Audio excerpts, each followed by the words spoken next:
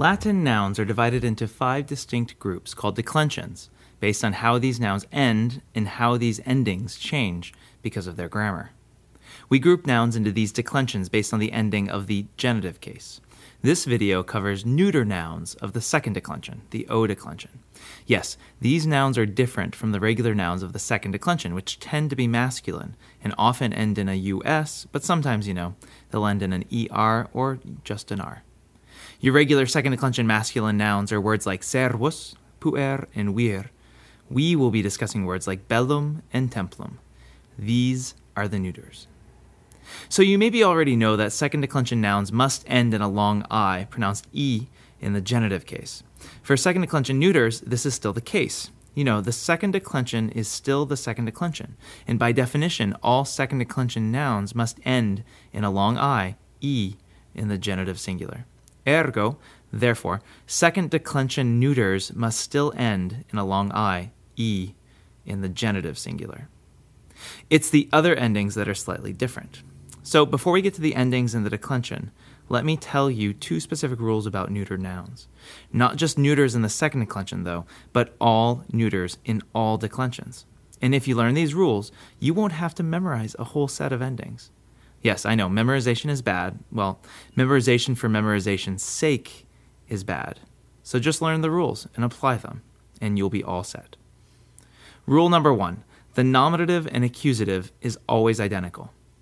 So for a second declension noun like bellum, since our nominative is bellum, the accusative is also bellum and ends in a um. Rule number 2, the nominative and accusative plural is always a. So our second declension word bellum, the nominative and accusative plural is bella. Notice that rule number 2 doesn't violate rule number 1, since our plural nominative and accusative are still identical. Now with those 2 rules applied, we can fill in the rest of our second declension endings. In the singular, the genitive is a long I, E, and in fact it's given to us as the second form of the word. The dative is a long O, and the ablative is the same. In the plural, the genitive is orum, and the dative and ablative both is. Now that we have the full declension, it helps to add translations. The war, or a war, since Latin doesn't differentiate between the war, a war, or even just war. Of the war, to for the war as the object of a verb, and the by, with, from, and on the war. The plurals go likewise. These 2 characteristics of neuters can lead to some issues in reading, though. Here, look at these 2 sentences. Bellum ducem vult and bellum dux vult. The ending of bellum, war, is the same in each, and it can be either the subject or the object of vult. But the other noun, dux or ducem, the leader, can help us figure out the meaning of the sentence. So in the first sentence, ducem is in the accusative case, so it's the object of vult, which means that bellum must be the subject. The war wants a leader. In the second sentence, dux is in the nominative case, so it's the subject, which means that bellum must be the object of vult. The leader wants a war. Or, because the word order is the way it is, it's probably more likely that it's a war the leader wants. My point is that the ending of your neuter noun isn't necessarily going to tell you whether it's the subject or object of the sentence, since nominatives and accusatives repeat. You will need to look at the rest of the sentence and determine what the subject is in order to fully understand everything. Let's look at another sentence. Puella templa visitat. Oh, look at templa. It ends in an A, just like puella, which is a first declension noun.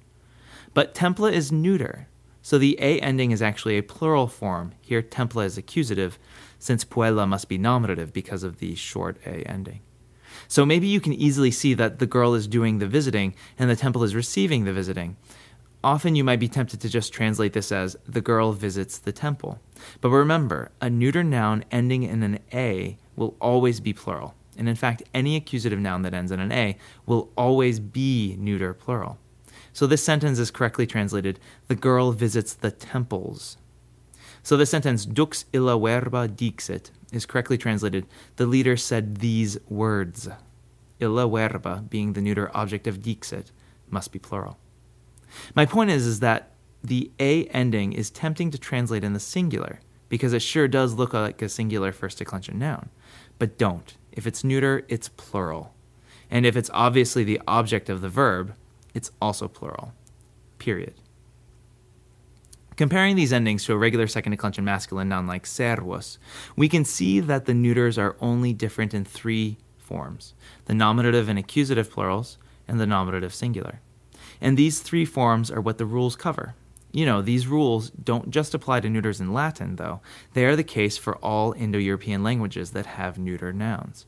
So the ancient Greek neuter has identical forms in the nominative and accusative, and the plurals of these cases ends in an A sound. It's an alpha in Greek.